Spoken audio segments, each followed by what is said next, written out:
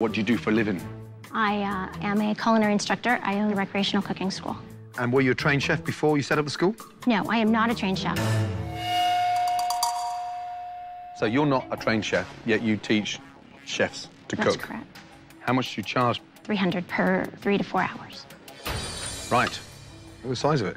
I feed big Nebraska boys. Would you like me to get you a bite? No, I'll bite it myself.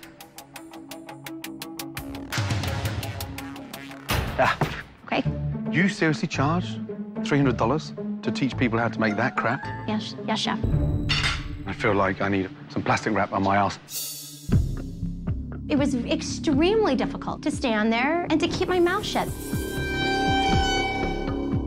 I teach manners too, chef. Say that again?